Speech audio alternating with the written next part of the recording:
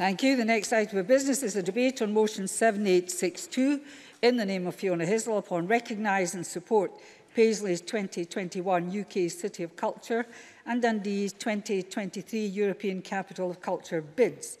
I call on Fiona Hyslop to speak to and move the motion. Cabinet Secretary, 12 minutes or thereabouts, please. Presiding Officer, I move the motion in my name.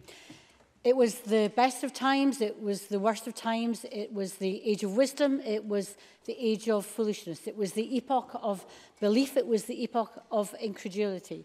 It was a season of light, it was a season of darkness. It was the spring of hope, it was the winter of despair. We had everything before us. Now, these are famous lines, open A Tale of Two Cities, and highlight one of the novel's most prominent motifs and structural figures, that of doubles. Throughout, Dickens asserts his belief in the possibility of resurrection and transformation, both on a personal and societal level. Fitting then, as we are here to debate two places, Paisley and Dundee, who have such ambitious, transformative and inspiring plans. And before a member interjects to highlight that Paisley isn't a city, Scotland's largest town may not be, but it has the ambitions of one. The timing for this debate is opportune too. Paisley's final bid to become the 2021 UK City of Culture will be submitted on Friday. Dundee's 2023 European Capital of Culture bid is due in on the 27th of October. Both would be outstanding successes for Scotland, the UK and Europe, and I'm sure the judging panels will appreciate the quality and substance of both bids. A key strength of culture is it invites us to reflect on who we are and give us an understanding of what we can be and become, as individuals, as a community, as a town, as a city and as a country.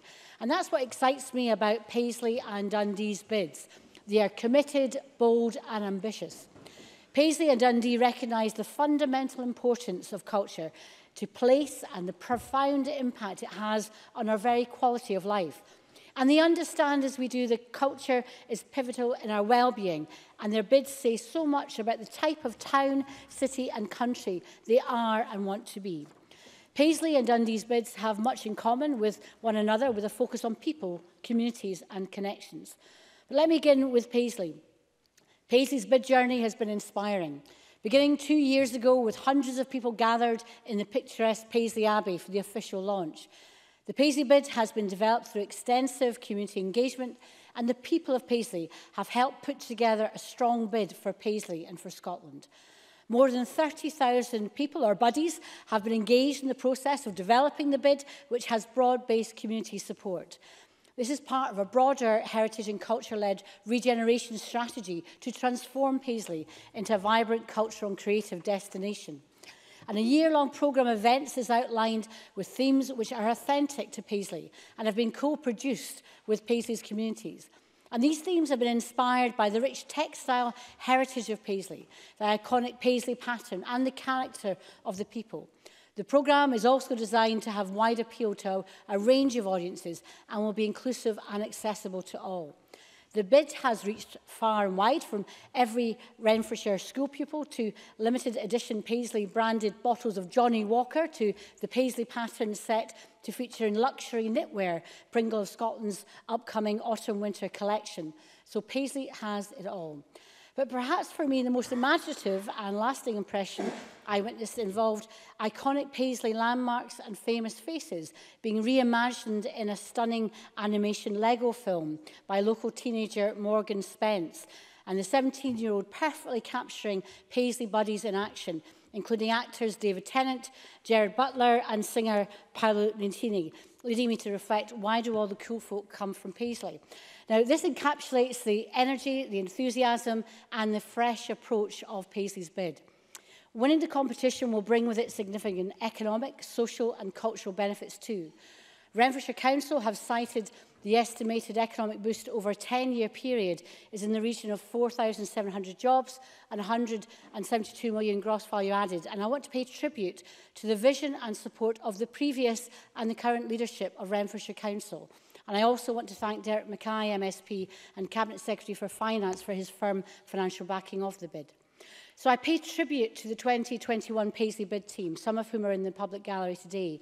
But I also wish to recognise that it is the involvement of the communities of Paisley, the embracing of culture by the entire town, all the buddies, that's what makes Paisley's bid so special.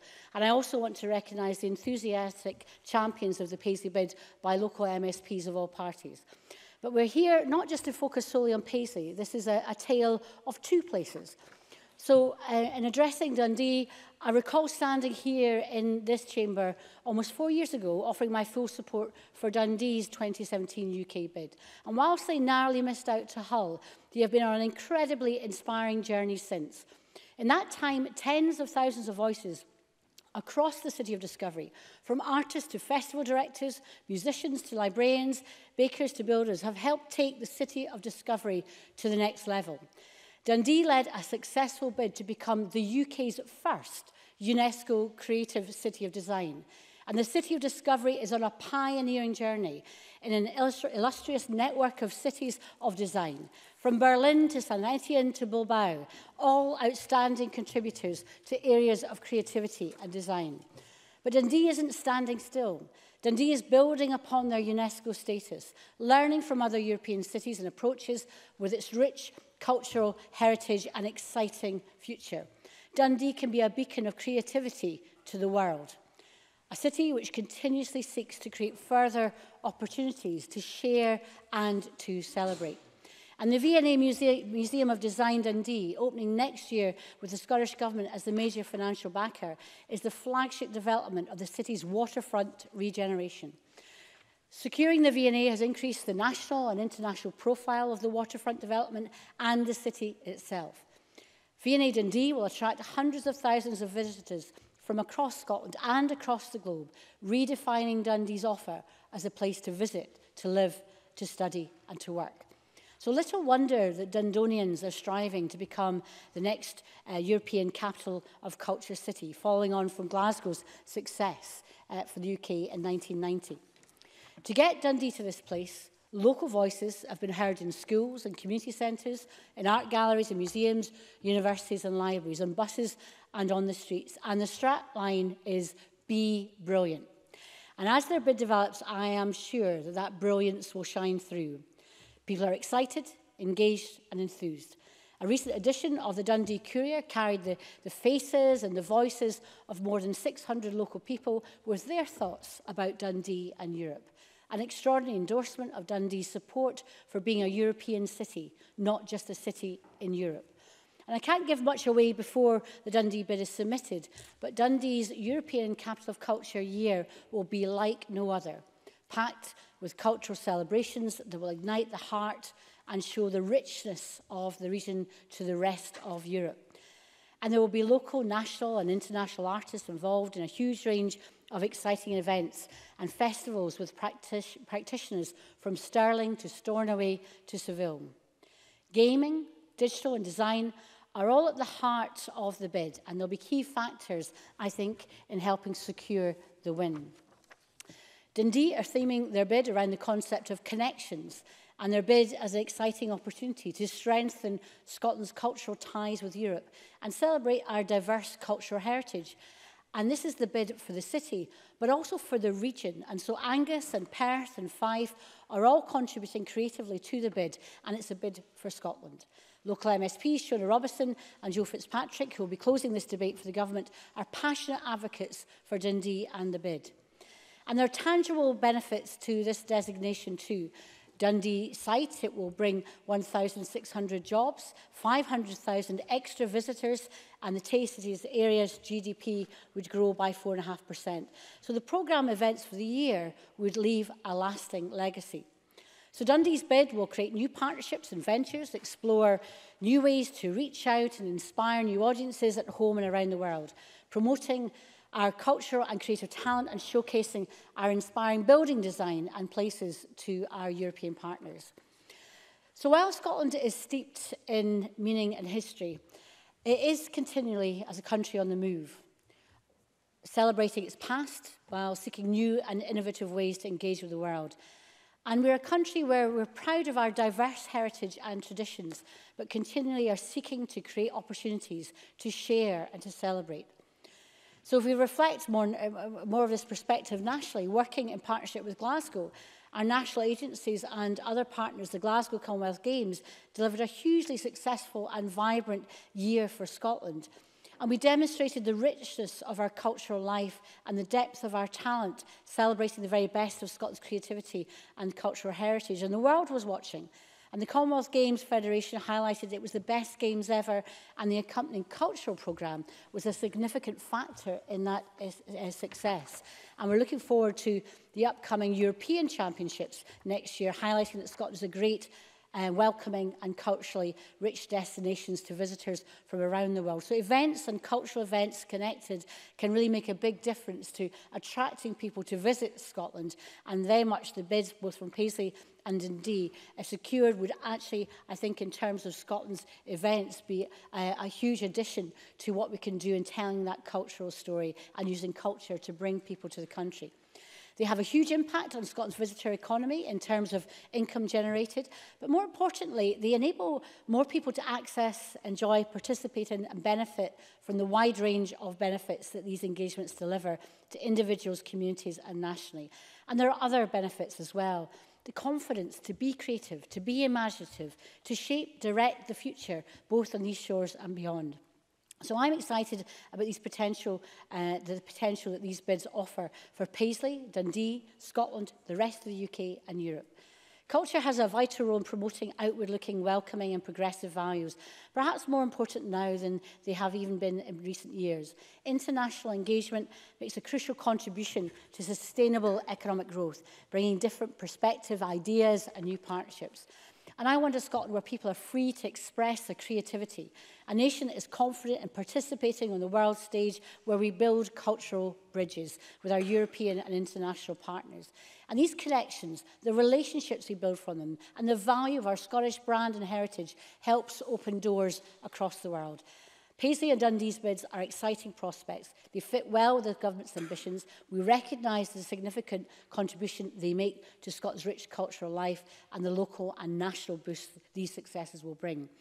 In A Tale of Two Cities, Dickens created and developed a theme of regeneration. Dundee and Paisley are two places with innovative, inspiring and engaging plans to re-energise, reinvent and reimagine. So I'm pleased to be able to confirm this government's support for Paisley 21's bid to be the UK City of Culture and Dundee's 2023 European Capital of Culture bid, and I commend the motion to Parliament. Thank you very much.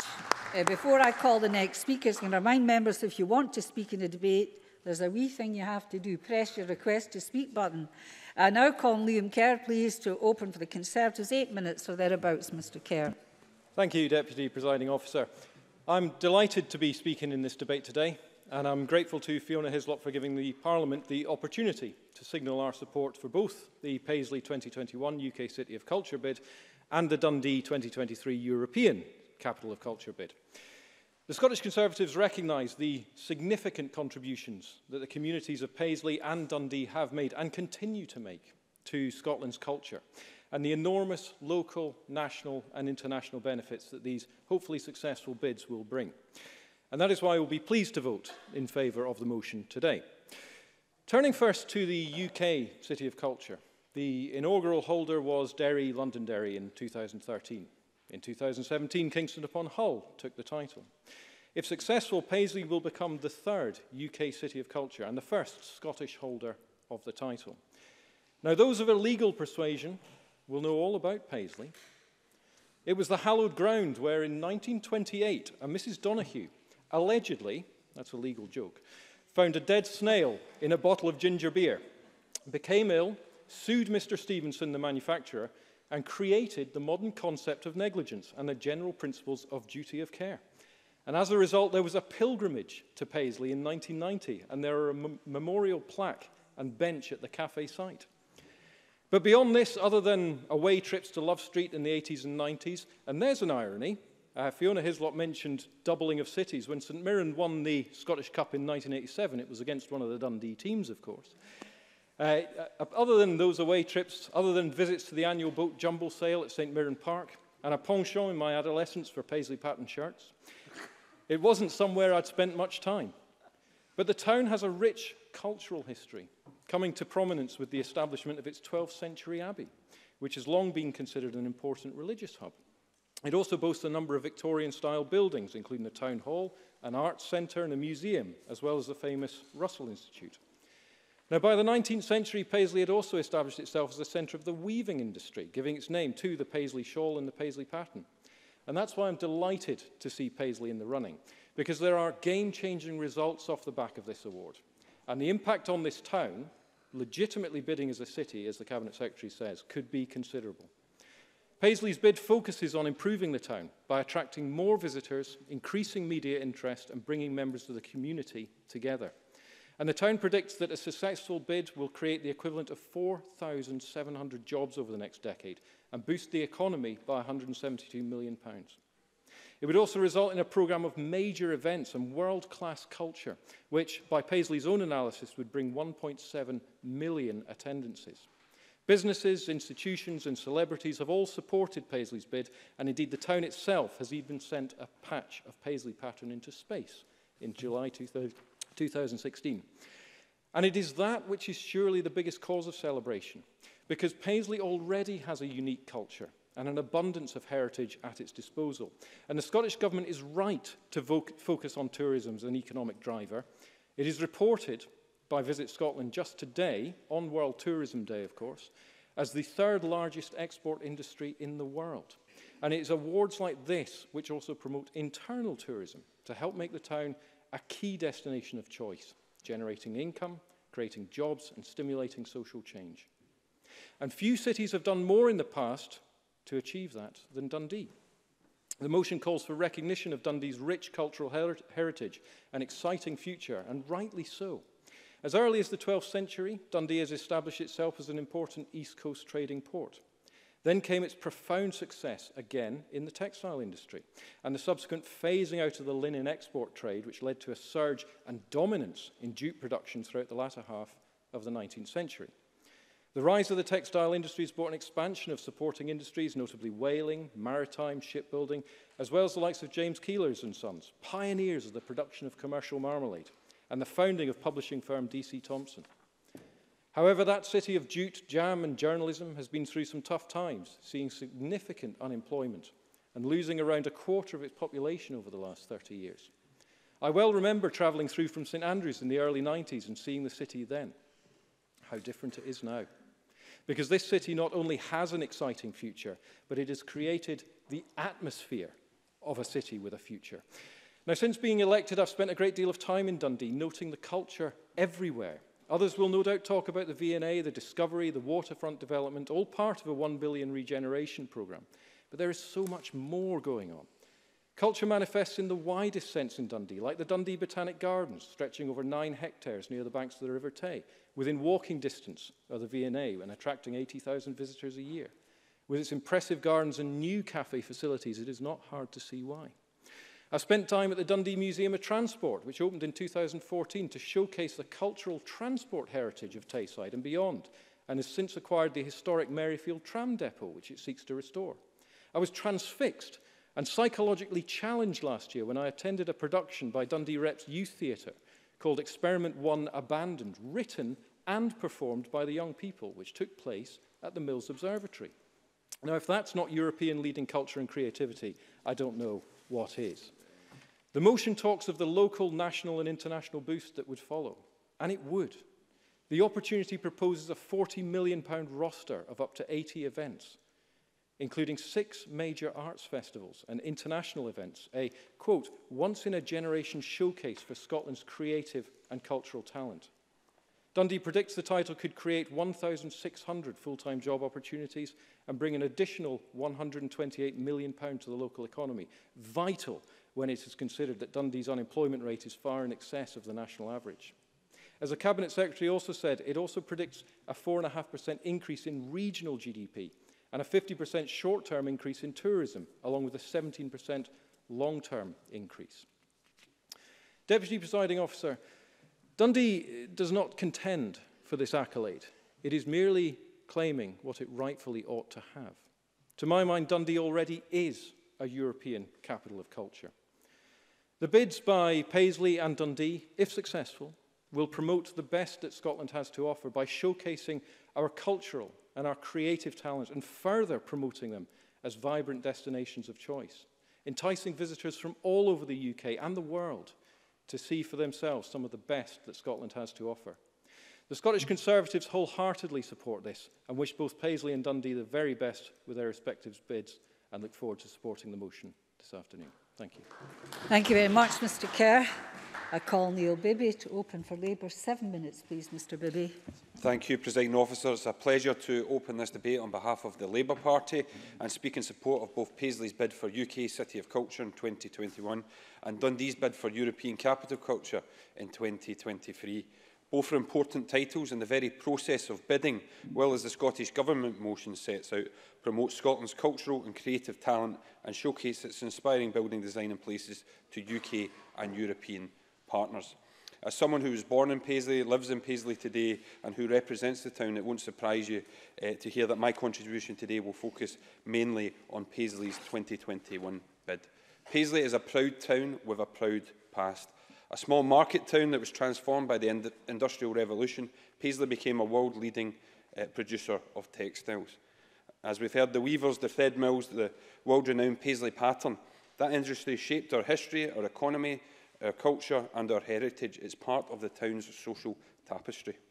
If you visit Paisley, you will see that Paisley's built heritage represents one of the most impressive townscapes in Scotland. The town centre has over 100 listed buildings, only second to Edinburgh. The 850-year-old abbey that stands in the centre of the town today links modern Paisley with pre-industrial Paisley. It's not just a historic building, it is a living, active building with tours, concerts and services all year round, the jewel of the crown in our townscape. We are proud in Paisley, not just of our buildings, but of our people too. Paisley has given the world great actors, poets, artists, musicians and sports people. People like David Tennant, Gerard Butler, Robert Tannahill, John Byrne, Archie Gemmill, Jerry Rafferty, to name but a few. And Paolo Nutini himself will be backing the bid at a special one-off concert at Paisley Abbey in October as part of the Spree Festival, and I would encourage members to come along and enjoy the Spree Festival. We should also recognise, though, the organisations in Paisley have supported and nurtured young Paisley talent over many years. Organisations like Loud and Proud and the Pace Youth Theatre Company, the UK's largest independent theatre company. And if, as the Cabinet Secretary mentioned, if anyone hasn't seen the stop-motion video by another young talent, Morgan Spence, in support of the bid, then I would also highly recommend. Many faces already been mentioned, and others, like the broadcaster Andrew Neil, have featured in a Lego celebration of Paisley 2021. But the bid is not just about celebrating Paisley, it's about making a difference. Winning City of Culture title would provide a major economic boost to Paisley and Renfrewshire. It's estimated that 1.7 million visitors will visit in 2021, that over 4,500 jobs could be created over a 10-year period. As City of Culture, we could host more highlights from Britain's cultural calendar, arts and music festivals, performances, concerts, awards and shows. A successful bid would help every child in Renfrewshire access new activities as we break down barriers to inclusion and make arts and culture more accessible. I believe the bid has the potential to transform Paisley. We're already seeing it as an opportunity to build a new sense of pride in Paisley. Not just civic pride, but a real appreciation of where the town has come from and where it is going. Presiding Officer, I would like to congratulate all those who have made Paisley's 2021 City of Culture bid a reality. I would like to pay tribute to the local partnership that has been driving the bid forward, the bid team, the council and the wider community working together. I also think it's important to recognise that we would not be debating this bid at all if it were not for the leadership of Mark McMillan, the former leader of Renfrewshire Council, as well as a number of other elected members who have been supportive, the bid director, Jean Cameron, and every team member working on the bid. I pay tribute to all the people and organisations within the community that are right behind the bid. Many of them joined us at a reception that I co-hosted in the Parliament last year, and I can tell you the enthusiasm from them was infectious and is infectious. There's a real sense that the momentum is with Paisley and it is growing. Just to be shortlisted for UK City of Culture in itself is a huge achievement, but Paisley is in it to win it. That means we have to impress a judging panel that is not just considering the merits of Paisley's case, but considering the case for 4 other candidate cities across the UK. Paisley's bid is Scotland's bid. Of course it is. But to win, however, it has to be much more than that. It has to be recognised as the UK-wide as the best bid in Britain, winning out over Coventry, Stoke-on-Trent, Sunderland and Swansea. And I think it is the best bid across the UK. All supporters of the bid, including the Scottish Government, need to get behind Paisley 2021 to make Paisley's case across the UK over the coming months. With this in mind, I was extremely encouraged to see the members of the All for One choir from the current host City Hall come to Paisley to perform, build links with the town and show their support. And I thought one of the most interesting contributions inspired by the bid was from Warrington man Dan Warren. After his hometown failed to reach the shortlist, he designed a London-style tube map of Renfrewshire to try and get Paisley noticed. Presiding Officer, cross-party support for the bid has been remarkable. I'm delighted that there is a consensus in the Parliament today, and I welcome the government funding announced by the Cabinet Secretary just the other day. I also want to thank personally Kezia Dugdale for the support she has shown for Paisley. Even when another candidate city in Scotland was still in the competition, she recognised Paisley 2021 as was important to the renewal of the town and gave us her backing, the first political leader to do so. And we've seen cross-party support here and also from Scotland's MPs who have met with the bid team in London. Locally, there's cross-party support in Renfrewshire as well, as Cabinet Secretary made reference to. It was under the previous Labour administration that the City of Culture bid was conceived, and now it's up to the new SNP administration to take the bid forward, and they have Labour's full support in doing so. It's important that Renfrewshire Council continue to provide leadership, practical support and the resources needed to keep up the momentum and to take Paisley's case far and wide. Presiding Officer, the reasons for backing Paisley's bid are similar to the reasons why I believe we should back Dundee's bid for European Capital Culture too, using culture and heritage to transform a place and provide more opportunities for those who live there. In some ways, that transformation has already begun in Dundee. The city is not just known for jam, jute and journalism anymore. It's known as the UK's first UNESCO City of Design and recognised globally for its contribution to medical research, comics and video games. The V&A will open next year. And the I'm afraid I understand why Paisley got the biggest hit. You've run out of time for Dundee, I'm afraid. Well, but I won't hold it against you. I wish Dundee and Paisley every success in their bids over the coming months. I'm sure you do.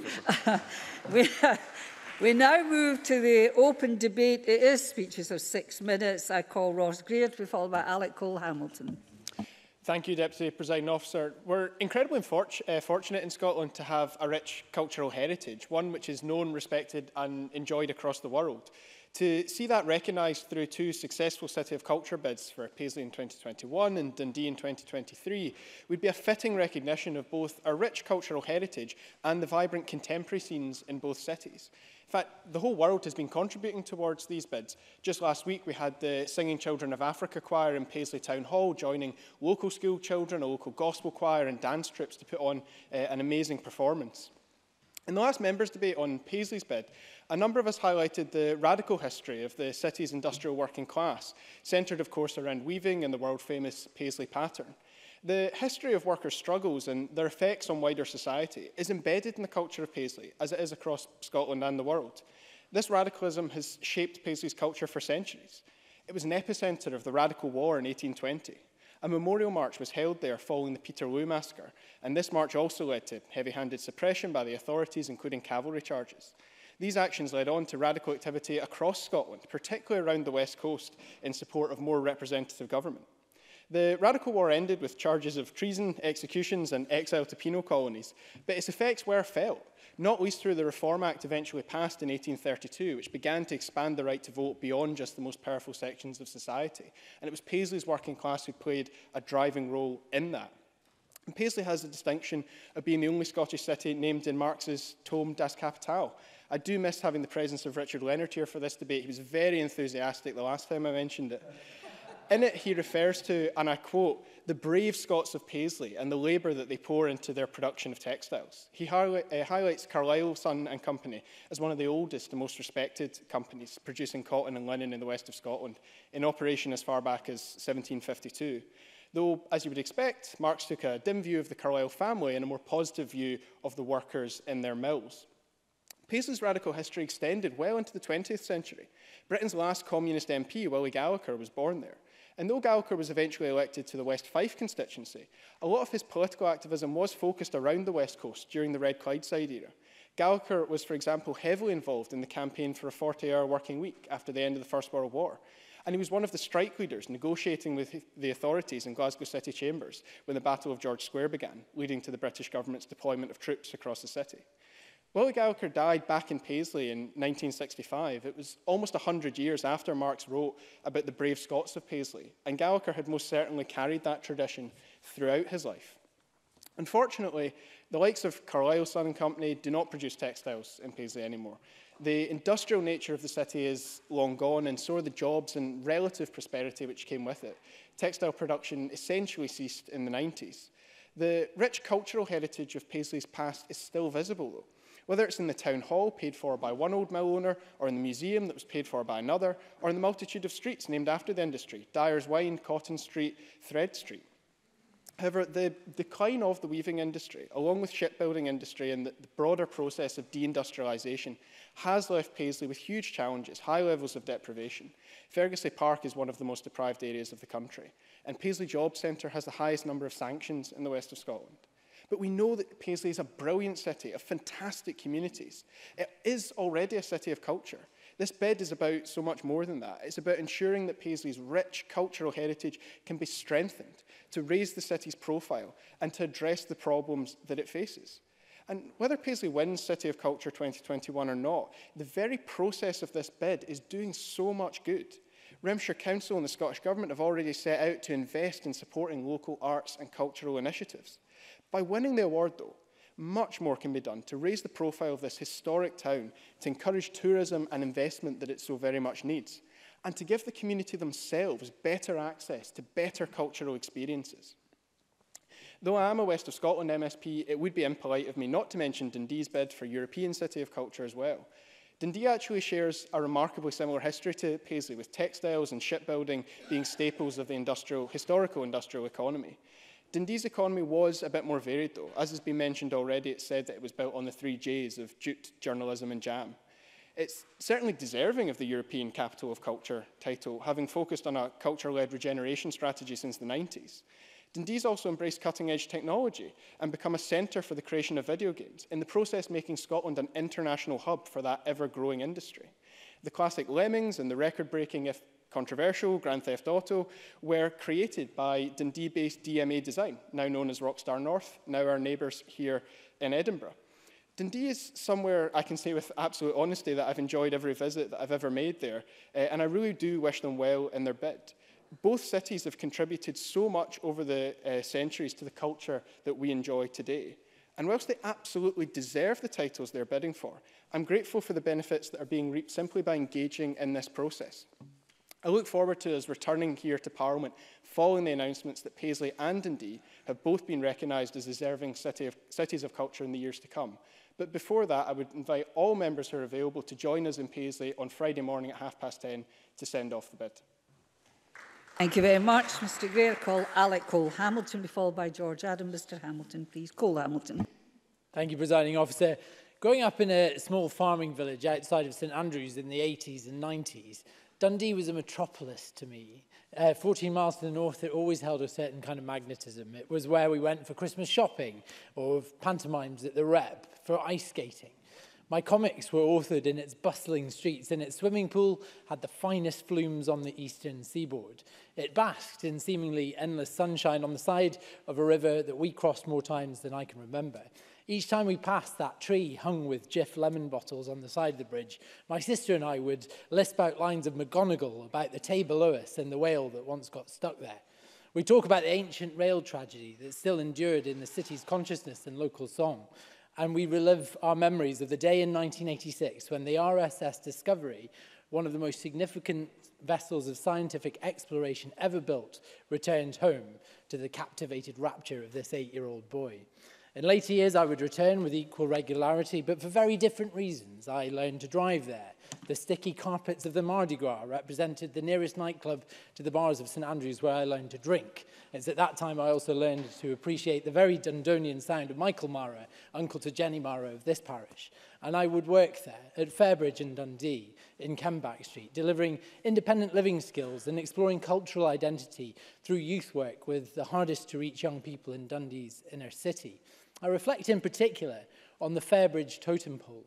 It was carved by young people affected by substance use and installed in Dudhope Park as a lasting monument to the triumph of culture and art over the very worst of Dundee's social challenges. I don't get there as much as I would like these days, and I regret that. It's a city that embodies Scotland's transition from heavy industry to world-leading software development, from crushing deprivation to cultural enlightenment, evident in the work of the Community Arts Centre and in the excitement around the opening of the V&A. It's always been a city of culture to me. It certainly shaped the course of my future as it has shaped the course of Scotland's future, and it, as such, rightly deserves the recognition of that on the international stage. Turning my attention to culture in the West, and good culture is always found in the West, and I should declare an interest, presiding officer. I've got tickets to see Nick Cave and the Bad Seeds at the Hydro tonight. I want to lend my voice to the unanimous support offered in this chamber to Paisley in its bid to become UK City of Culture. To my shame, I know far less about Paisley than I do about Dundee. But since I was first inducted into this parliament, I have enjoyed the passion of George Adam in his soliloquies about the many assets and strengths of the community he represents. And he's done a grand job in persuading me of the town's history and many attributes in its ability to both overcome and to renew. It's a town that has reared some of my closest friends, and it hosts a university that educated my party's leader. A resilient and proud community which has left its mark on global fashion. It's certainly come a long way since 1697 and the last mass execution of witches in Western Europe. Paisley has seen a history of culture and industry walk hand in hand through the burgeoning textile and weaving trade of the 19th century and in patterns of Kashmiri origin, patronised by Queen Victoria, which subsequently catapulted the town's name and produce into both global demand and repute. Now, that recognition and sense of identity stood in defiance to the Luftwaffe's bombers in the Blitz and economic malaise down the decades. However, it is important to recognise that the cost of these still took their toll, and as we have heard from Ross Greer, that Fergusley Park was indeed named as one of the most deprived areas of Scotland last year. These ingredients unquestionably qualify it as the UK City of Culture, not just for the raw and natural creativity it has exhibited through the ages, but for the resilience it displays and the benefits that such a status could afford. We know the value that such recognition can bring to a community, with the promise of over 4,000 jobs and a £172 million boost to the economy that this status would promise. Presiding officer, it's quite alien for me as a constituency member to wax lyrical about the virtues of communities outside of West Edinburgh, but to do so today has been an effortless task, and I'm struck at the warmth that exists right across this chamber on all of the benches for both. Days like today are very welcome in the conduct of the affairs of this parliament. They challenge us as members to think about the virtues and challenges facing communities beyond our own, and to embrace a national pride that so often becomes a pawn in a wider discourse around constitutional future of our nation. As such, presiding officer, I'm very proud today to rise in support of the government motion and offer the full-throated support of these benches to both cities in their bids. Thank you. Thank you very much. I haven't called you yet, Mr Adam. I know you're dead keen. I call George Adam to follow by Maurice Corrie, please. Thank you, presiding officer. My calves weren't coping too well. We just poised to stand up there. I am, of course, extremely pleased to take part in this debate. A whole afternoon of positive Paisleyness will do me nicely. And can I also welcome Jean Cameron and some of her members of Team Paisley who are in the chamber here today. The Cabinet Secretary is, of course, correct when she says it is a tale of two cities. Although my friend and colleague Joe Fitzpatrick says that I must mention Dundee in their quest for European City of Culture in 2023. But when looking at Scotland's Towns Partnerships, has a facility on their webpage that allows you to get all the statistical data for Scotland's towns. And on checking this website yesterday, I found that Paisley is very much like Dundee. When you check the statistics, the demography of both are very similar. Historically, they are both towns that had to deal with post-industrial decline. But instead of complaining about it, both have decided to do something completely different. I know that Dundee has been on this journey of discovery longer than we have, but both are trying to show the world who they really are. And when I was elected in 2011, I said I would take a Team Paisley approach to absolutely everything I did as Paisley's MSP. And now we have Team Paisley becoming Team Scotland as the whole of our historic town are taking this approach. What is important about this is what we can achieve. That's the exciting part. This bid can be the catalyst that can make a difference in people's lives and hopefully show the world what 21st century Paisley has to offer. Paisley buddies are now looking to what we can do, looking at the many challenges and seeing how we can look at solutions. There is an air in the town that the impossible can happen. There are no problems, there are only solutions. Paisley has challenges like many other towns in Scotland, but it also has a big heart. It is a heart that beats louder by the day. Buddies are very emotional about our town, but who wouldn't be? It's such a great place. Archie Gemmell from Glenburn, scorer of that goal in the 1978 World Cup. My dad's apprentice he was at Balfour Kilpatrick. It has such great venues as Coates Memorial Church, which recently announced a multi-million-pound reimagination of the building for the 21st century. Along with other plans from Paisley Community Trust for a £40 million cinema theatre space in the very heart of the town. Paisley is, of course, the last resting place of Marjorie Bruce in Paisley Abbey. Marjorie Bruce, the mother of the Stuart dynasty in Scotland and daughter of one of our country's greatest heroes, Robert the Bruce. I could not... Former SNP councillor, sadly no longer with us, Jim Mitchell, would never forgive me if I too didn't mention Paisley's connection with the 1820 insurrection. Paisley is a place where the cottage weavers of the 19th century became very radical in their political ideals. Of course, the Paisley weavers were to the forefront of the insurrection of 1820, although to say that, presiding officer, is inaccurate, as the people of Paisley decided that this insurrection was happening in 1819.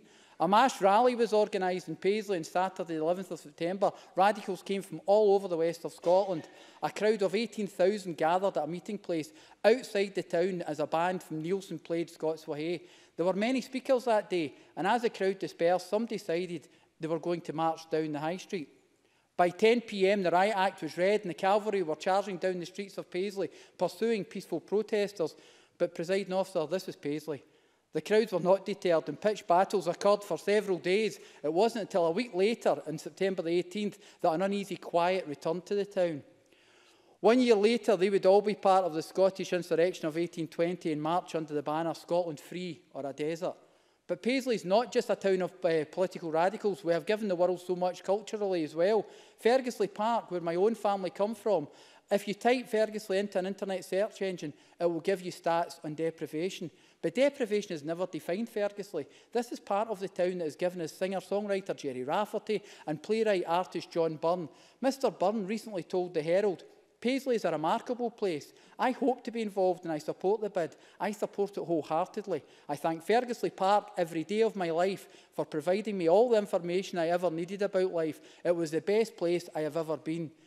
Words that we should all take to heart when discussing this debate as well, presiding officer. Paisley is also a town that helped reclaim the Stone of Destiny on Christmas Day of 1950 in the guise of Ian Hamilton, another Paisley buddy.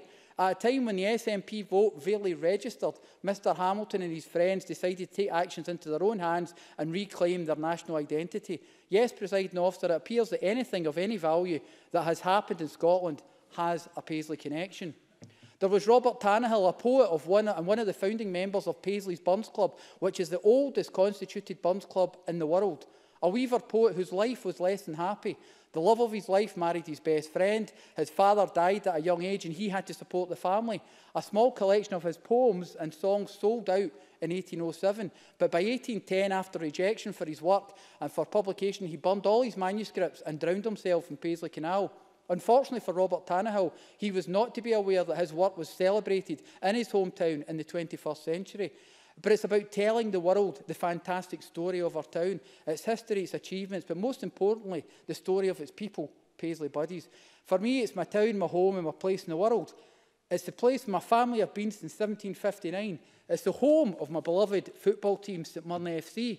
But some people have said to me, if this bid is successful, the City of Culture will put Paisley back in the map. I say that's wrong. How can you put something in the map when your home is already the centre of the universe?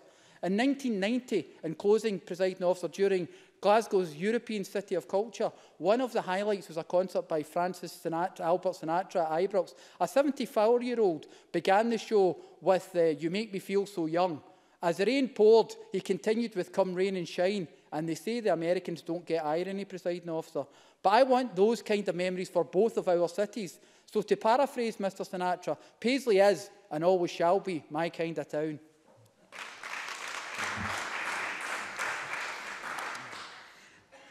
Maurice Corrie, followed by Graham Day, please. Thank you, Deputy Presiding Officer. Well, gosh, Maurice Corrie, follow that, as I say, in the footsteps of George Adam. Well done. I would like to start by stating how extremely pleased I was to see that Dundee will be going ahead with the planned events for the UK City of Culture in 2023 bid, despite narrowly missing out on this a few years ago. This decision just emulates the great spirit of the City of Dundee, and these events will bring fantastic benefits to the town and to the city, both economically and socially.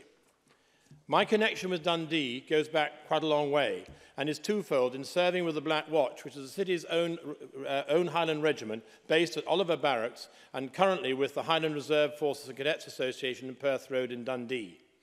I was therefore elated to see that they have announced that the city is going to run for the European City of Culture in 2023. Now, the aims of Dundee's bid are something we should all be proud of: to connect people, to inspire young people, and to reach their possibilities, to encourage everyone to live better and to celebrate the city's green space. Of course, a successful bid will bring huge benefits to the city and those who live there as well as the wider country. I would wish and like to wish the City of Dundee every success in this going forward. I would now like to turn and offer my congratulations to Paisley, which is dear to my heart, for their nomination for the title of UK City of Culture 2021. I was truly delighted that Paisley has been recognised in such a way, and I think it is a testament to the beauty of our cities, the activities and events going on in them, and our nation's rich cultural heritage that so many cities have been shortlisted in recent years, and it goes to show the truly wonderful country in which we live. Of course, Paisley is in my West Scotland region, and therefore I would love this bid to be successful. I am very glad that the Scottish Government gave financial backing to the bid, and for that I thank you, Cabinet Secretary, because in doing so, it is recognising the contribution Paisley makes to Scotland's culture, and as a whole, of course, demonstrates that it is supporting this bid and seeks to deliver it. Sadly, there has never been a Scottish winner of the UK City of Culture, and it would make me immensely proud as a representative of the region if Paisley were to be the first. It is important to note that Paisley winning this title will bring immeasurable benefits to the town. It is set to create 5,000 jobs over the decade and bolster the local economy by £172 million, which we know will provide a lasting legacy for the Renfrewshire area. This is not to mention all the events that are planned for the area should the bid be successful. It is predicted that these events will be attended by up to 1.7 million people. This hugely increased footfall should enable plans to go into motion for a brand new town centre, which shows off Paisley's culture and heritage and puts tourism right at its heart. All of this, in turn, will only increase people's knowledge of Paisley's international story and wonderful heritage, giving new life to the image both here in Scotland and further afield. I was very fortunate to be employed as a general apprentice with JP Coats Limited, that fine textile company, when I first left school, and I'm fully aware of the international legacy of Paisley. I worked in the Fergusley Mills, Fergusley Dye Works, and Anchor Mills, and experienced the real buzz of spinning threads in Paisley. We know with new technology now in our grasp, this buzz could easily return as it has now reached Lancashire already. Coates was the first UK company to have an employee pension scheme and its own employee hospital. The hospital was situated on the Glenaffer Braes, specialising in curing TB patients. The idea being that the fresh air up there would cure TB, despite the weather. The legacy of JP Coates is all around Paisley, with such buildings as George Adams has mentioned, the Coates Memorial Church, amongst others, which is going through a fantastic renovation. It will be a great moment for the history of Paisley and its people to win its bid. What's more, this award will also benefit those most vulnerable in our society, as well as those whose voices often go unheard. Older people who are now more isolated, those on lower incomes, and young people all set to benefit from it. The wide-ranging events will bring people from the community together, where they can enjoy music, arts, performance, dance, and of course friendship, and where there will be inclusion for all. I would like especially to thank George Adams and Neil Bibby and the Renfrewshire Council team for their great efforts with this bid. And above all, George Adams' abundant enthusiasm for Paisley is completely legend. Deputy Presiding Officer, in conclusion, Paisley is a fantastic place to live and work, and its warm people and rich, interesting cultural heritage deserve to be honoured in this way. I truly hope that Paisley does indeed become the UK City of Culture in 2021. I wish them all the best for the future, and I look forward to attending many of the planned events when the time comes. And indeed, I am very proud to be an honorary Paisley buddy. Thank you. Thank you very much, Mr. Corrie. I call Graham Day to be followed by Mary Fee. Mr. Day, please. Thank you, Presiding Officer. Let me at least attempt to make a stronger case for the City of Discovery as George Adam did for Paisley. But let me do so first by offering a degree of context around my support for Dundee's bid to become the European Capital of Culture 2023. I first visited Dundee in December 1979. That sticks in my memory because I had to overcome a national bus strike to see my favourite band, The Jam, perform at the Caird Hall. My impression as a 17-year-old was of a grey, rather grim place. Fast forward to 1985 and I'd moved to Dundee to live and work in the city. The 6 years that followed was a mixed experience. I'd come from affluent, bustling Aberdeen to a place so lacking the vibrancy and positivity of the Granite City. I could never have imagined that here we would be in 2017 with it bidding to become a European capital of culture. But well it might. Presiding Officer, because the transformation since my first visit and the time when I lived in the city has, in so many regards, been utterly astonishing. My constituency of Angus South now borders a vibrant, confident city, a city on the up, looking to the future. Let's, as this debate demands, look at its culture offering and start with Dundee Rep. And I best begin with a proud dad declaration. My actress daughter was a graduate trainee there. The Rep is unique in Scotland in having a permanent acting ensemble, and it's also home to the Scottish Dance Theatre. The ensemble remains a crucible of talent, creating the new artists of tomorrow through its graduate scheme, which now offers drama school graduates the opportunity to join Dundee Rep for up to 1 year. The Rep importantly believes that the highest quality theatre should be available to all. I know that this includes taking some of its productions out beyond its own four walls and into the community, across the city and other locations, with Easy and Carnoustie in my constituency among the places the Rep has reached. Earlier this year, the Rep won 3 prizes at the Critics' Award for Theatre in Scotland for its production of Death of a Salesman, including the Best Production, Best Ensemble and Best Male Performance. As members will know, there's a huge amount of regeneration taking place in Dundee, centred on the waterfront, with the V&A as its centrepiece. This is an example of an area realising the need to think long-term. The Dundee Central Waterfront Master Plan was actually published back in 2001, looking forward right through to 2031.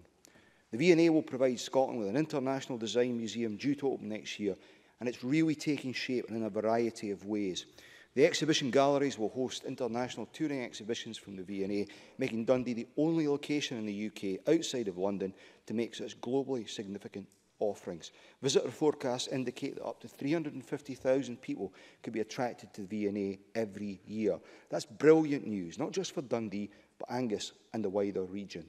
And it was great to see that long before its opening, the V&A was engaging with schools.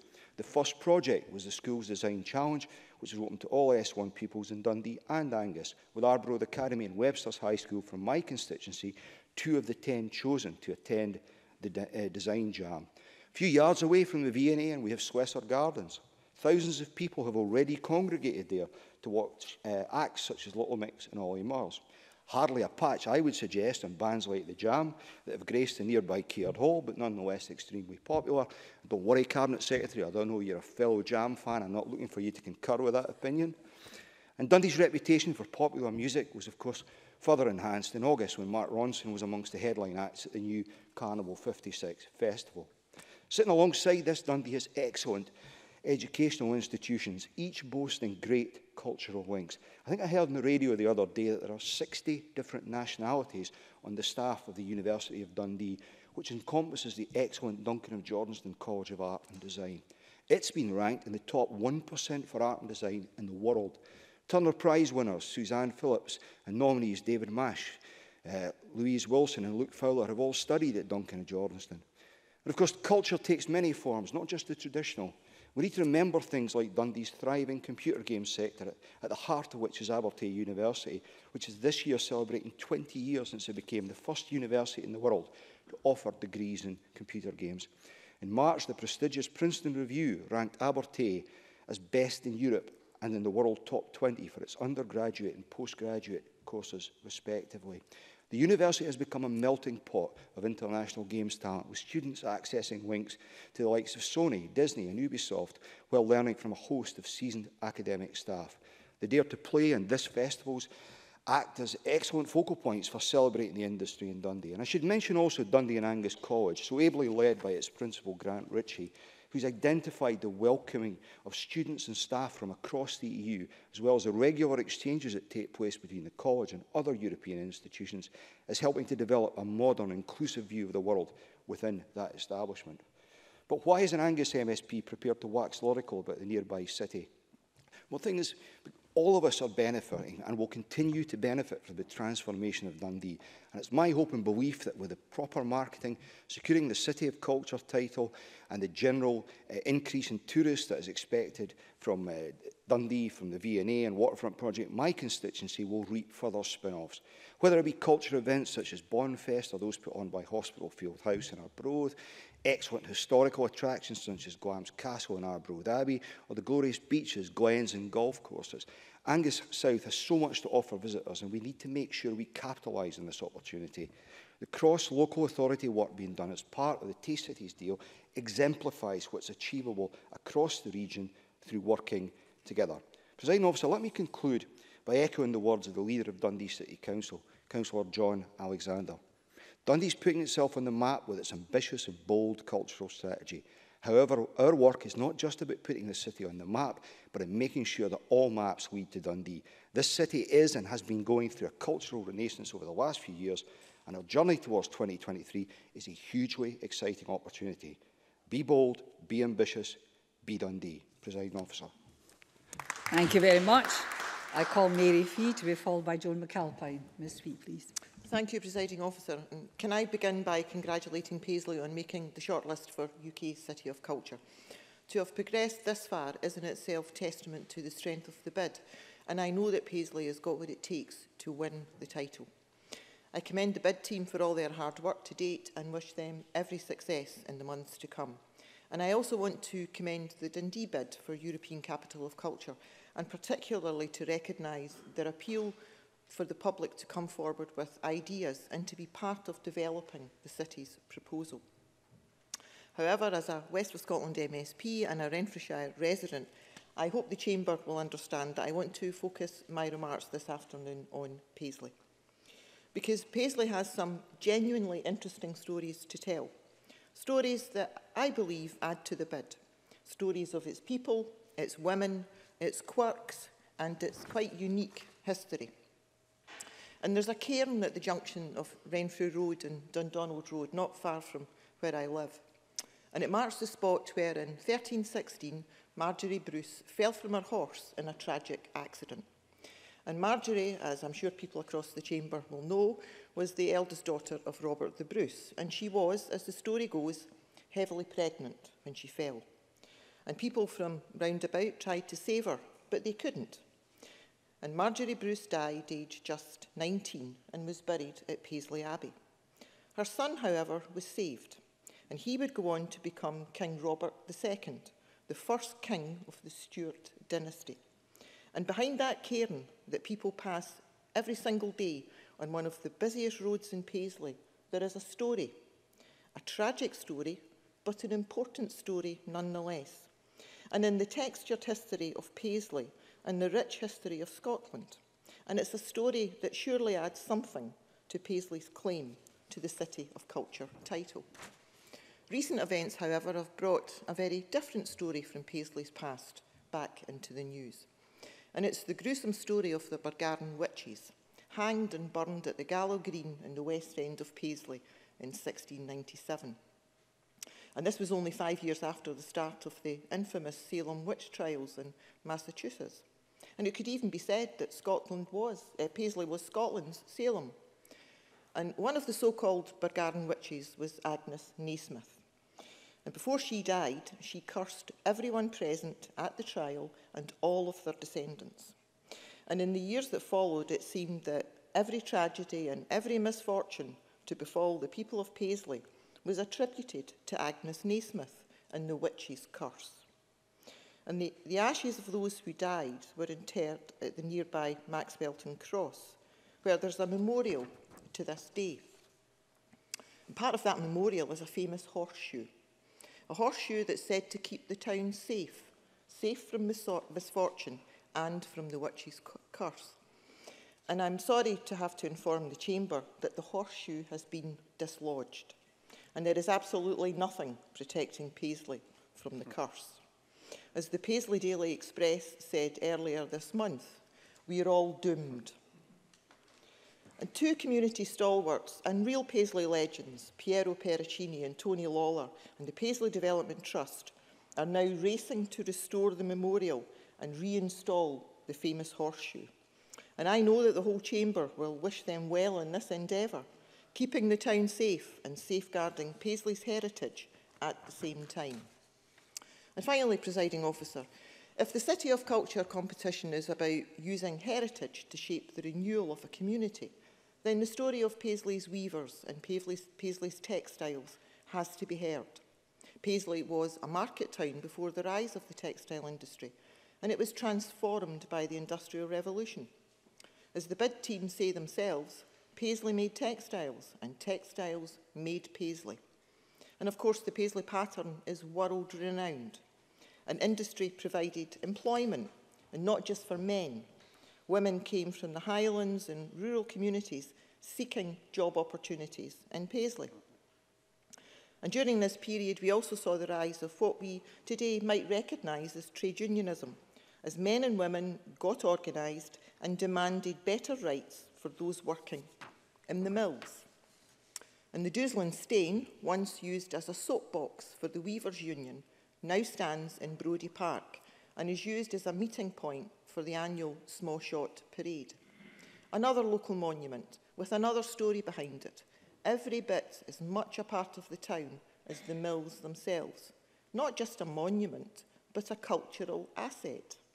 And Presiding Officer, the Paisley bid is all about using cultural and heritage assets to drive forward regeneration and to transform the town. And as I've tried to demonstrate this afternoon, there's no shortage of those assets in Paisley. That's just one of the reasons why the Paisley bid is so strong. And I hope and expect that this bid will have the support from right across this chamber. And I do hope it's successful. And I hope that the stories of Paisley, the layers of history, and the people who made the place are told for a long time to come. Thank you. Nice speech. I call Joan McAlpine, followed by Bill Bowman. Miss McAlpine, please. Thank you. We are today debating the fine cultural achievements of Paisley and Dundee, and quite right too. But I wanted to start the debate by referencing another great city, Glasgow, the European City of Culture in 1990, which has in many ways led the way in showing Scotland how culture can transform a city and change its identity, not just in terms of national and international branding, but in self-perception and self-confidence. It's worth reflecting that when Glasgow began its transformative journey back in the 1980s, the proposal that culture could help replace jobs lost through deindustrialisation was a controversial one. Indeed, it was considered in some quarters eccentric and even dangerous. Back in 1990, when Glasgow was the City of Culture, there were fearsome debates about whether the year-long festival was a waste of time and a waste of money. But Glasgow pressed ahead because it had firm economic underpinnings for its bid. It enlisted the help of John Myerscough, an academic, who led the way in measuring the economic impact of cultural spend, and his 1988 report, The Economic Importance of the Arts in Glasgow, influenced generations of cultural economists and policymakers right around the world. 30 years, one concert hall and thousands of festivals later, Meyerhoff has been vindicated. In 2011, a follow-up report found that the market for culture overall in Glasgow had increased by 45% between 1989 and 2008-9, and it was 20% higher than at the peak of 1990. And that didn't include clubbing, cinema and libraries. So 1990 led directly to the two bids that we are debating today.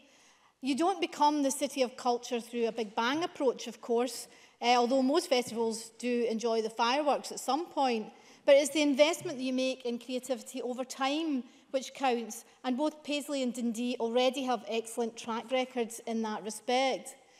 Paisley's rich heritage in textiles, radical literature and music makes it more than a worthy contender for the title of the UK City of Culture. Others have mentioned the deindustrialisation of Paisley, but the link between that long-gone industry and culture is very tangible. Without the mill workers praised by Karl Marx, we wouldn't have the poet weavers like Tannahill. We wouldn't have the slab boys who worked in the carpet factories, the play by John Byrne, which we all know and love. And dare I say it, would we have had the Great Prince without the Paisley pattern?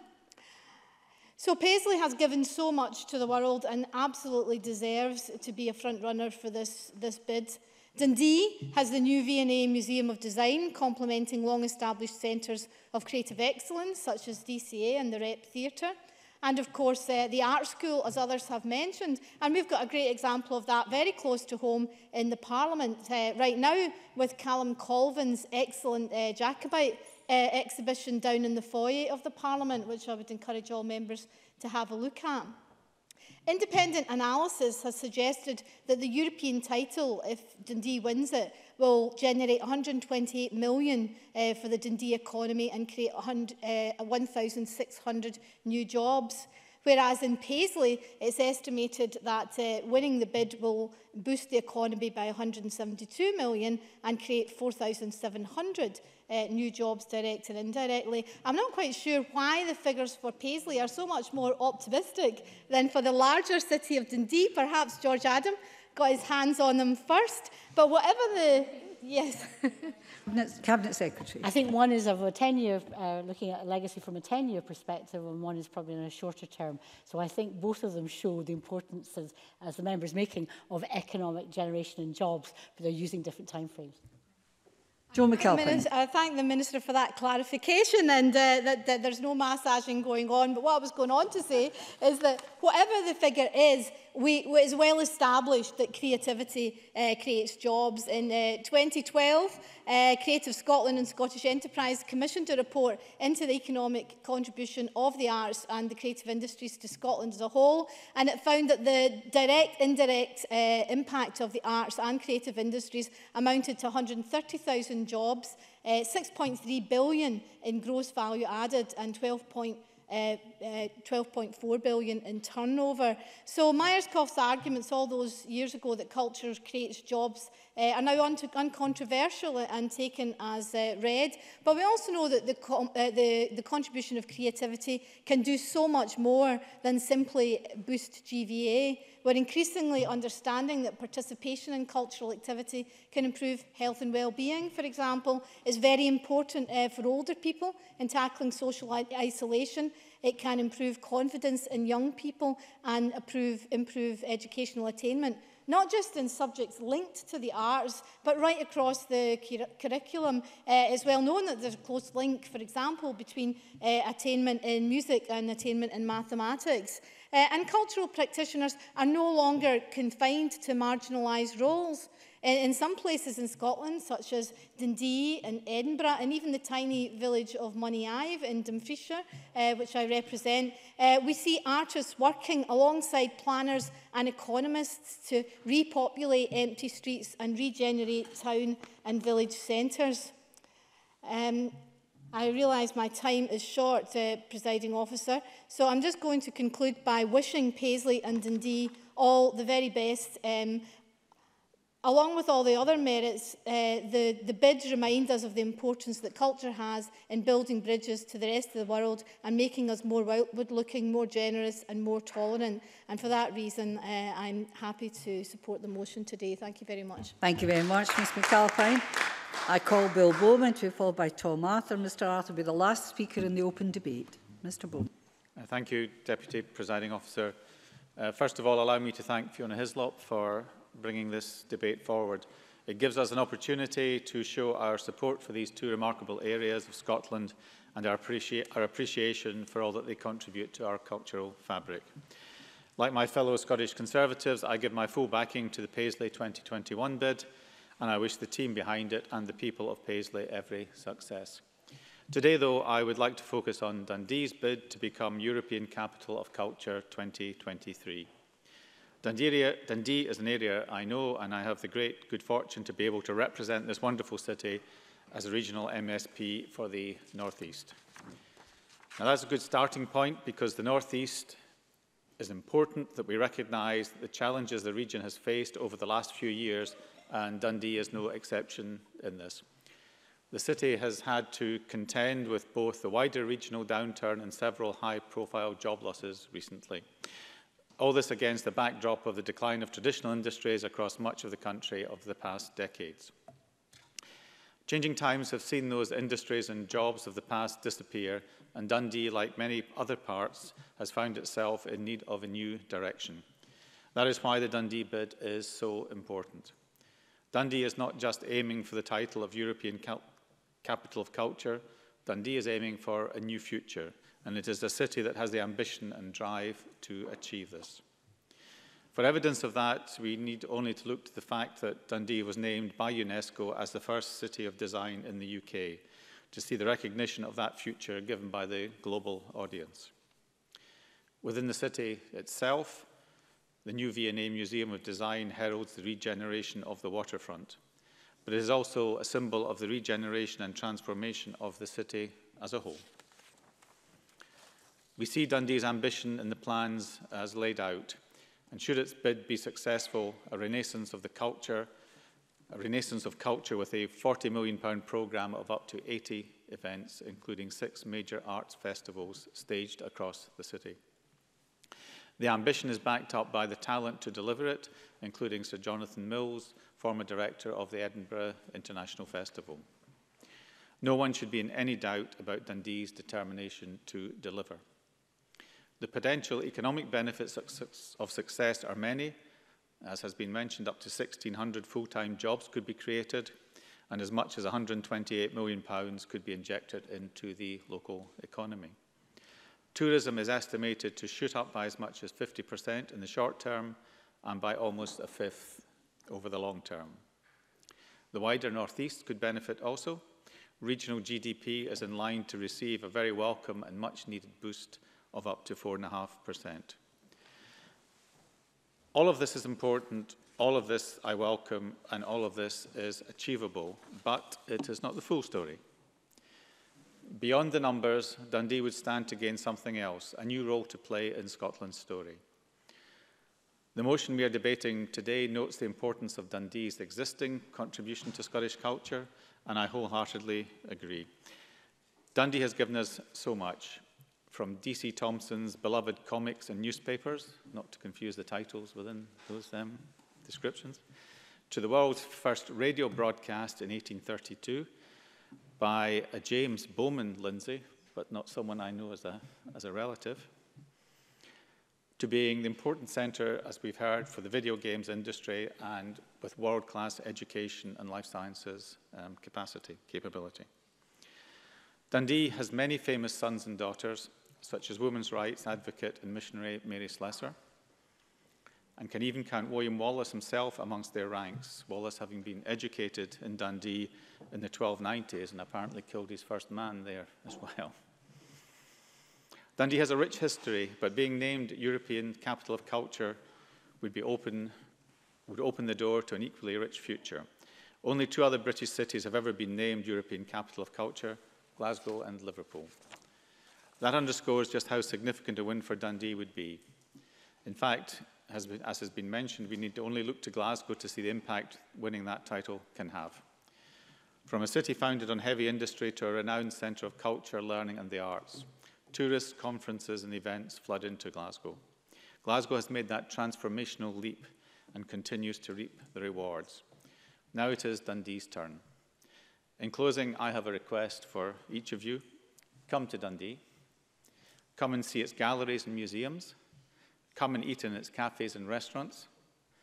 Come and visit its concerts and gigs. Most of all, come and see why Dundee deserves to win. I'm very happy to support the motion. Thank you. I thought you were offering to pay for a moment. I call Tom Arthur, last speaker in the open debate. Thank you, Presiding Officer. As someone who was born in Paisley, who was brought up in nearby Barrhead, and as one of Renfrewshire's 3 constituency MSPs, I'm delighted to have the opportunity to join colleagues from across the Chamber today in supporting the Government's motion, wishing the best for Paisley 2021 and Dundee 2023. My colleague George Adam is fond of saying, as he did earlier, that Paisley is my kind of town. And I don't think anyone would disagree with him, but I can also say that it's my kind of town too. Alex Cole-Hamilton spoke earlier very eloquently of his relationship with Dundee growing up, and I can relate to that. Growing up in Barrhead, Paisley was the town of dazzling lights compared to Barrhead. Paisley was where we went Christmas shopping. Glasgow was a dark and distant place we would only go on very rare occasions. Presiding Officer, just like the communities in my own constituency of Renfrewshire South, Paisley is a great place to live, work and invest in. It is a town rich in heritage, from the legacy of its mills when Paisley literally had the world in a string, to its magnificent architecture, which can be enjoyed all year round, night and day, come rain or come shine. And while Paisley has a proud past, it also has a dynamic and exciting future. Just like its MSP, while it may look old on the outside, in reality Paisley is young at heart. With an expanding array of great bars, restaurants and a developing music scene, it's clear that for Paisley, the best is yet to come. Paisley also has a fantastic community spirit, not only demonstrated in the way the town has come together to back the bid, but also brilliantly exemplified by the football fan ownership story of the St Mirren Independent Supporters Association, which I know George, while not chairman of the board, has been heavily involved in. While Dundee has had the honour of being the first Scottish city to be shortlisted for UK City of Culture, I have high hopes that Paisley will be successful for Scotland the second time around. I also believe that Dundee, after the disappointment of losing out previously in UK City of Culture, can now become a European capital of culture. While I am not a Dundee native myself, it is a great city that I have had a long-standing relationship with. 10 years ago, and I had friends who went to Dundee University. I had many great nights out, what I can remember of them in Dundee. And I know how internationally renowned it's becoming as a centre of creative and digital excellence. I was struck 4 years ago when I was in Japan, in the famous world-renowned Shibuya crossing in Tokyo, to see a huge billboard, I think it was Grand Theft Auto 5, Rockstar North Games, and to think all the way from Dundee to the heart of Tokyo, an incredible story. So just as 1990 was a very good year for Glasgow as European Capital of Culture, so 2021 and 2023 can be great years for both Paisley and Dundee. Presiding Officer, when I last spoke in Parliament on Paisley 2021 in December of last year, I said that becoming UK City of Culture would be a boon not just to Paisley, but to the whole of Renfrewshire and indeed the west of Scotland. I wish to reiterate that today. The potential to create an equivalent of 4,700 jobs will bring new employment opportunities to many, including my own constituents in Renfrewshire South. The predicted boost to the local economy of £172 million could be shared by organisations in Renfrewshire South, like the community-run Bank Cafe in Neilston, the superb Papa Mac's Gourmet Kitchen in Johnston, or the award-winning Uplemore Hotel, not to mention the range of restaurants and bars at the Phoenix and Linwood. And with as many as 1.7 million attendees, those wishing to explore beyond Paisley could enjoy great attractions such as the Dams to Darnley Country Park that borders Barrhead, the Weaver's Cottage in Kilbarchan, or the gateway to Scotland's largest regional park, Clydemure Shield in Lochwinnock. Presiding Officer, the success of Paisley in being shortlisted is indicative of the growing confidence of not only of that great town, but of many of Scotland's post-industrial communities. No longer in the west of Scotland do we say, it's not for us, and put our dreams away. And while we now walk a little taller, we take nothing for granted. We're all aware of the hard work that has been put in to get Paisley to this stage. It's certainly not been nice and easy. Now, though, we are in the final lap, and I am delighted the Scottish Government is going to be backing Paisley day in, day out, all the way. While with high-stake prestigious awards like City of Culture can feel like a zero-sum game, all or nothing at all, it's clear that Paisley and Renfrewshire have already benefited from the civic reinvigoration brought about by the bid process. As marvellous as this process has been to watch, for Paisley to win would be too marvellous for words. Presiding Officer, as we approach the announcement of UK City of Culture 2021 in December, let us start spreading the news across Scotland and beyond that it's Paisley that should win, and let's work together to make it happen. Thank you. Who was counting the Sinatra quotes? I call on Lewis MacDonald to wind up for Labour 7 minutes. And I say to Maurice Golden, you will have 8 minutes. Mr MacDonald. Thank you very much, Presiding Officer. Often in this place we have to agree to differ. That, after all, is the essence of parliamentary debate. Taking issue is an essential part of any modern democracy, and it is something that we Scots have excelled at over many generations. But sometimes we have to agree, because there is no issue between us. And that is clearly the case in supporting the bids we have been discussing today. Bids for recognition as centres of cultural life are by definition competitive. And the race between Paisley and Perth to challenge for the title of UK City of Culture in 2021 was no different. But we have heard today all the qualities which make Paisley's bid so strong as it goes forward to the final stage with unanimous support in this Parliament and enthusiastic backing across Scotland. The City of Dundee has likewise attracted very broad support in its bid to be a European Capital of Culture in 2023 and goes forward with a fair and indeed a strong wind behind it. This award goes back over 30 years to when Melina Mercouri in Greece and Jacques Lang in France came up with the idea of recognising individual cities as cultural capitals, not just of individual countries, but of Europe as a whole. And over that time, capitals of culture, like UK Cities of Culture, have stimulated both artistic creativity and economic growth in a series of cities, both great and small.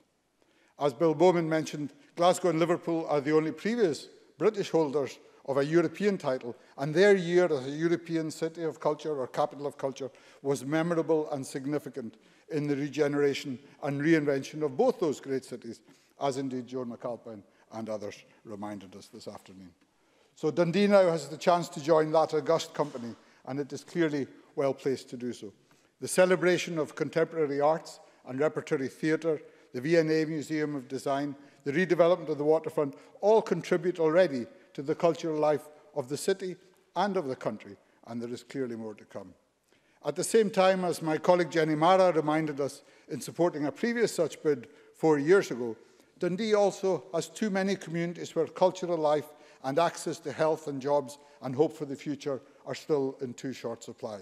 So it is well placed to be creative, but it is also well placed to turn cultural opportunity into economic and social benefit, and so to make the most of this title if it is awarded in 2023, building on the transformation over the last 30 years, which was highlighted by Graham Day. This is a European Union competition, but the competition for 2023 is to represent Britain in Europe, an interesting and momentous challenge. The successful candidate will be chosen by a panel of 12 judges, of whom 10 are from other European countries. But the cities or regions competing with Dundee for this title are all from elsewhere in the United Kingdom. This is because EU member states take it in turns to be recognised or to put forward candidates to be recognised as capitals of culture. And in 2023, that honour will fall on the United Kingdom and also on Hungary. So like Paisley in the UK City of Culture competition, Dundee has to win its bid in face of competition from other cities and centres around these islands. The difference in this case being that the judges come from across the EU. And the judging panel will shortlist bids in the next few weeks and make a final decision next year. Getting through the first stage will depend on the quality of the submissions the cities put forward, and eventual success will depend on who is best able to work up their submission into a really convincing proposal. The sheer range and variety of cultural strengths of Dundee that we have heard about already, and I think we'll hear more from the Minister about in a moment, will help it in that task, as will, critically, as Mary Fee said, the involvement of so many Dundonians in developing the bid. As a member for North East Scotland, I often reflect, as Graham Day did, on the relationship between the two cities which I am fortunate enough to represent. Although they are joined in a single parliamentary region, both Aberdeen and Dundee are regional centres in their own right. And part of what makes a city region is the strength of cultural identity, of how much there is in common and seen to be in common between town and country, between a city and its region, so that people in Inchin and Inverurie take pride in the name and reputation of Aberdeen, while Dundee attracts the same loyalty from people in Kirriemuir and further beyond. That regional solidarity, as the Cabinet Secretary said, is a critical strength of Dundee's bid for 2023.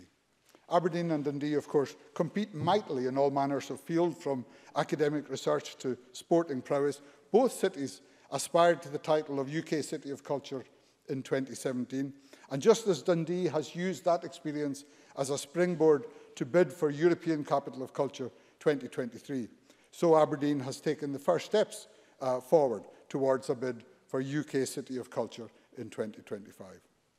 My friend and former colleague Frank Doran, who came from Dundee to represent Aberdeen at Westminster 30 years ago, has always described competition between our two great northeast cities as a source of creative tension.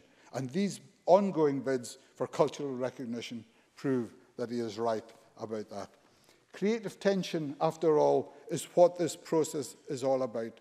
It is in demonstrating to other people across Scotland, across Britain and across Europe that Paisley and Dundee have so many strengths and attributes that they can carry forward onto an international stage. That is what adds to the excellence that they have to offer and makes these bids so strong, representing us all. Because Paisley and Dundee are standard bearers for all of Scotland in these competitions, and I know that they have the full support, as we have heard today from around the Chamber, the full support of all concerned. Not only that, but we also look forward to many more opportunities for Scotland's great cities and towns to fly the flag as UK cities of culture and European capitals of culture in the years ahead. Thank you very much. Colin Morris Golden. Mr Golden, close for Conservatives. 8 minutes, please. Thank you, Presiding Officer, and allow me to thank Fiona Hyslop for bringing this debate forward. Both myself and my Scottish Conservative colleagues are grateful for the opportunity to show both our party support for Paisley and indeed for Dundee. I think it's important that MSPs show that support because these bids are more about than just securing titles. They are a sign to the world that Scotland is ambitious and is determined to succeed in the 21st century. Some members are fortunate to have a connection with either Paisley or Dundee. I'm fortunate that I have a strong connection to both. I was educated in Dundee, as my colleague Bill Bowman noted, William Wallace. In fact, I went to the very same school as Wallace did, albeit a mere 700 years after he did. The similarity ends there, though. However, Braveheart is one of my favourite films. But today we have heard support from across the Chamber for both Paisley and Dundee. A tale of two cities, as Fiona Hyslop outlined in her opening remarks, describing them as committed, bold and ambitious bids. My colleagues and others across the Chamber have made eloquent cases for Dundee to be named European City of Culture. Alex Cole-Hamilton spoke about Dundee as a metropolis where he went shopping and to experience nightlife in the form of the sticky carpets of the Mardi Gras nightclub. I may have bumped into him, but less said about that the better, in a very thoughtful and interesting speech. Graham's Day, his first visit to Dundee was the year before I was born. He's certainly showing his age there. But he spoke about the positive transformation of the city and urged us all to be bold, be ambitious and be Dundee. Suffice to say, it is that the world would be poorer without Dundee's cultural contributions, and there is a lot more yet to come. Dundee deserves to win, and I am more than happy to offer any support I can. Turning to Paisley, it is a great honour as an MSP for the West of Scotland region to be able to represent the town. I have previously spoken about the Paisley 2021 bid in this chamber. I said that Paisley needed it, Paisley deserved it, and Scotland stood to benefit from it. I am more convinced of that now than ever. Take a stroll through Paisley's streets and you will find architecture that would be at home in any European capital. From being the home of the world-renowned Paisley pattern textile design, which I'm sporting today, if you can see it in my tie, to the location of the formulation of the duty of care, which was mentioned by my colleague Liam Kerr. The legal joke didn't go down so well in the chamber, but the point that Paisley has much to be proud of was resonating. Neil Bibby spoke about his pride at being born and indeed living in Paisley, as well as the economic benefits of the bid. Ross Greer spoke about the radical movement and communism, as well as the rich cultural heritage. I wasn't sure if the two were linked. George Adam, who could hardly contain himself in his seat, looked forward to an afternoon of positive Paisleyness. And I think you've got that, Mr. Adam. He acknowledges the challenges, but also the cultural heritage of the town, claiming that Paisley was the centre of the universe.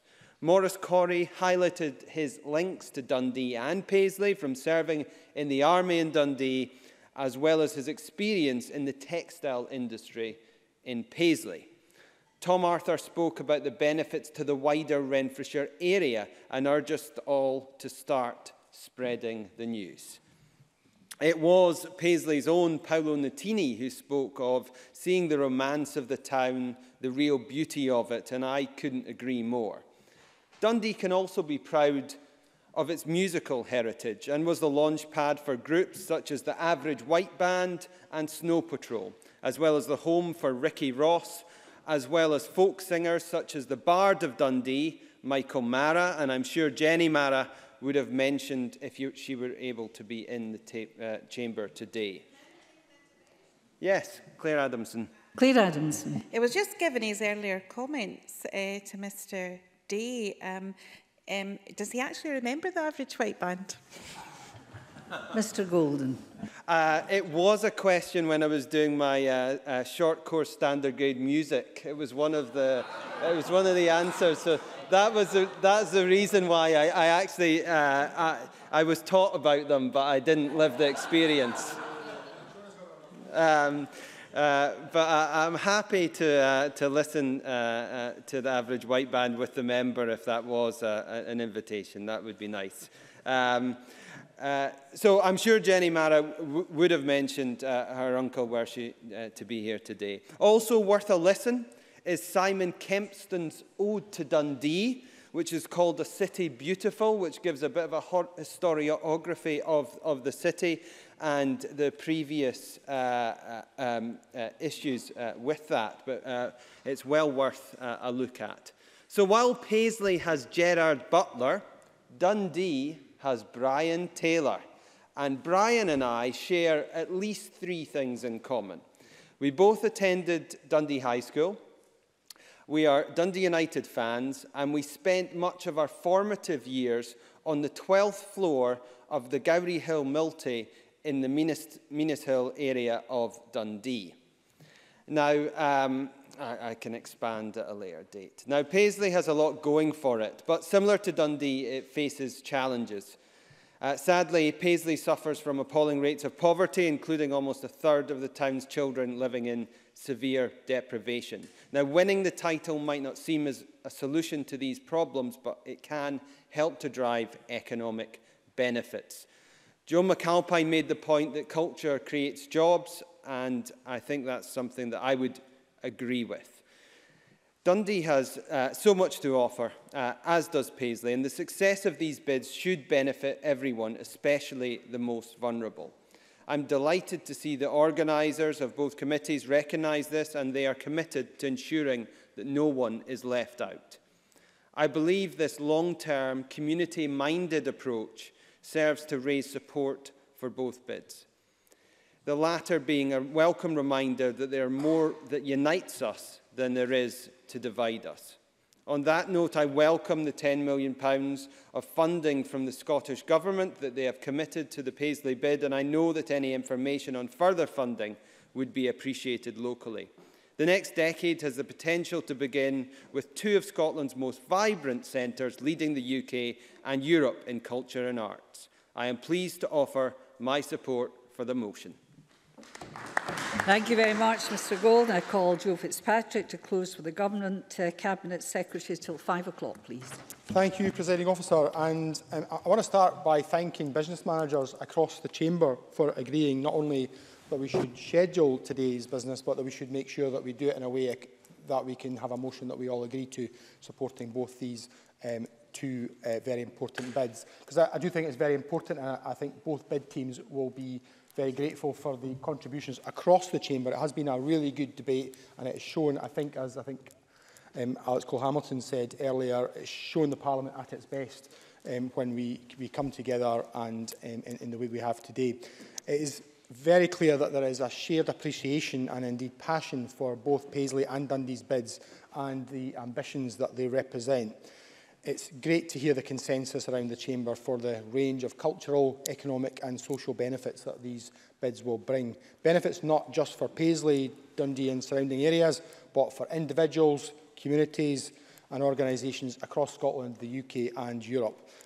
So I really do thank the Chamber for the quality and depth of today's debate. The passion and enthusiasm is something that anyone who didn't manage to sit through all of today, it's worth going back and having a look. And I'm not just talking about George Adams' passion for Dundee, although that was... Yes, it was Dundee. I didn't actually have to pay George to agree to mention Dundee in his speech.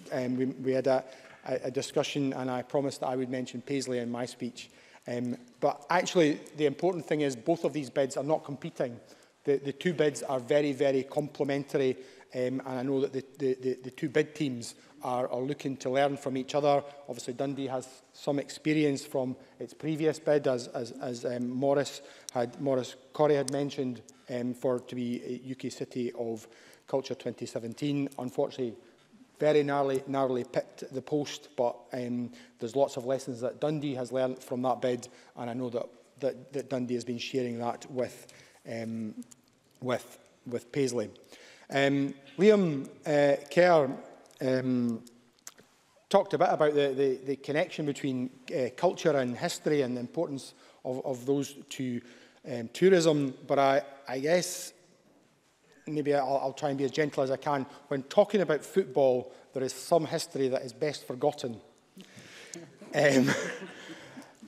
Neil Bibby talked of his sense of pride in terms of the work that had been done in bringing the bid together. I think the tributes that he paid to the bid team are very, very well made, and of course the bid team in Dundee too have put a huge amount of work into that. Obviously Paisley are further down the line, so the efforts that have gone in there have been immense, and so I know that the bid teams in both Paisley and Dundee will be very grateful to hear that recognised here in the Scottish Parliament.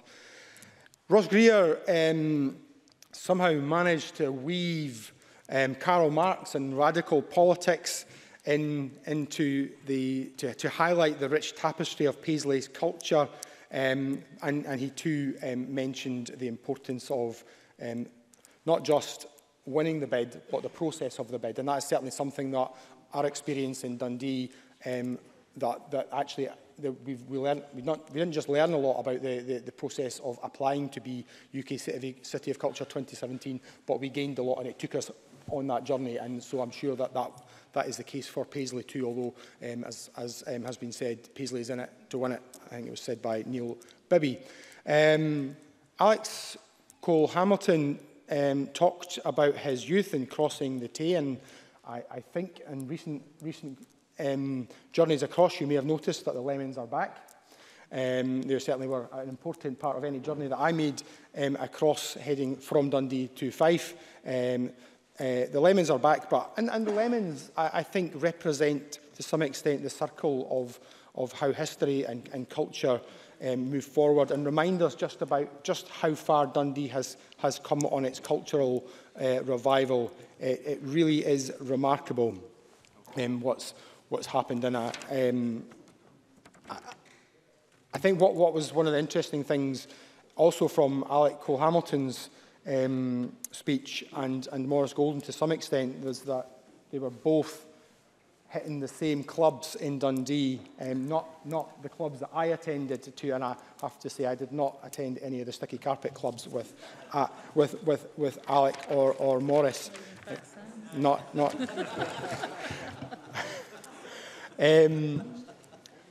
Obviously, as expected, George Adam waxed lyrically about Paisley. But one of the things that he did say, as well as waxing lyrically, was how similar Paisley and Dundee are, and how much alike they are. It's been said by a few folk that obviously Paisley are not an official city, but they're about the size of most cities. And actually, while Dundee has always been recognised as a city, I think both Paisley and Dundee are two of Scotland's biggest villages. And I think these are one of the benefits that both Paisley and Dundee have, is that they are like a village, everybody kens everybody, and those connections are really important in terms of taking these bids forward. So Paisley's bid is stronger because the way that people can work across community and across party political lines. Neil Bibby made the point about the bid was originally taken forward by a Labour council supported by an SNP opposition, and now it's been carried forward by an SNP council supported by Labour opposition, and that is really important. And that's something that we have seen in Dundee as well on every occasion when we've talked about Dundee's culture. We've had support from right across the political spectrum, going way back to the day in, I think it was Graham Day that talked about the waterfront plan, way back in 2001, when I was a local councillor in opposition in Dundee, and we, as a council, drew up that fantastic waterfront plan to see how we could take Dundee forward. And it's because we were able to stick the party politics aside that we've managed to go through, starting with a Labour administration, moving to a Labour Conservative alliance, moving to an SNP administration. We've managed to put the politics aside through all those years, way right back to 2001, to make sure that we are all doing the best for Dundee. Of course. Yeah, Mackay. Can I thank the Minister for taking the intervention that allows me to have a word in this debate? Would the Minister agree with me that Dundee, the city, and Paisley, the town, and all the neighbouring communities will benefit from both the bid and ultimately, hopefully, victory, and for that matter, Scotland will benefit if either bid, and indeed, hopefully, both bids are ultimately successful?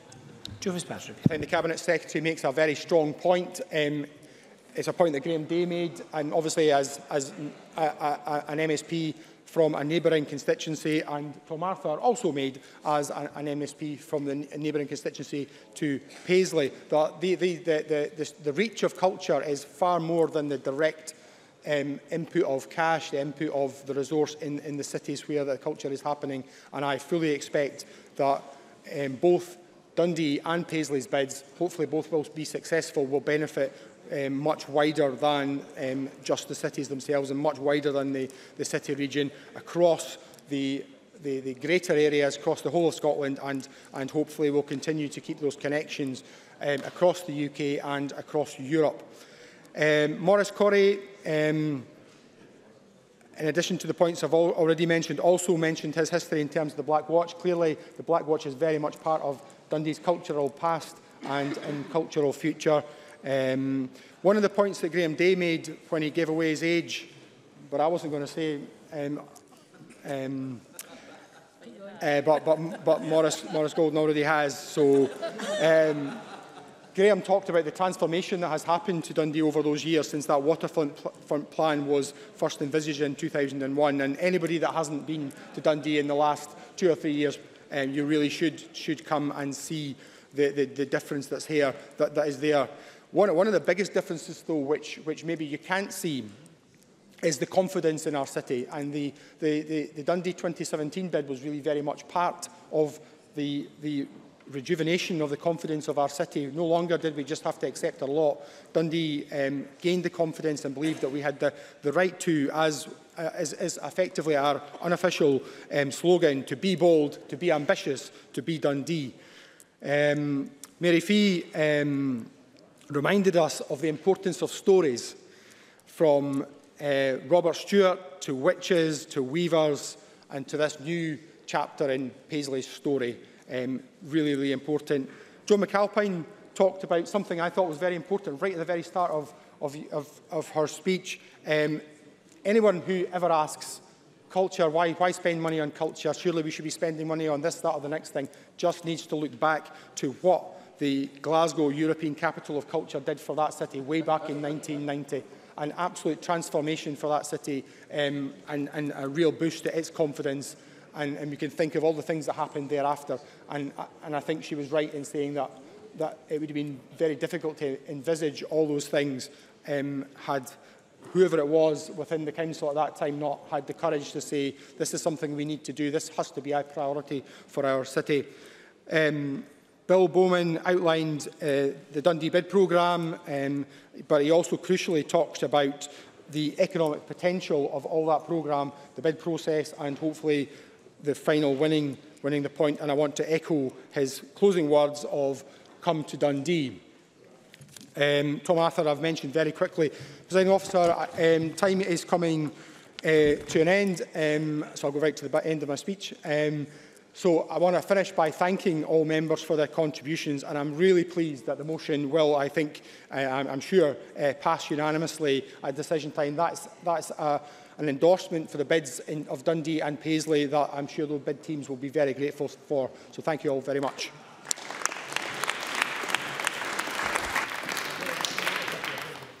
Thank you very much, Minister. That concludes our debate on Cities of Culture, and our next item of business is consideration of 2 business motions, Motion 7912, setting out a business programme, and Motion 7913 on an extension to a Stage 1 timetable. I would ask anyone who objects to say so now, and I call on Mr Fitzpatrick, in this case on behalf of the Parliamentary Bureau, to move the motions. Moved on behalf of the Bureau. Thank you very much. No one has asked to speak against the motions, therefore the question is that motions 7912 and 7913 be agreed. Are we all agreed? Yes. We are agreed. The next item of business is consideration of Parliamentary Bureau Motion 7914 on acting conveners. And again, I would ask Joe Fitzpatrick on behalf of the Bureau to move the motion.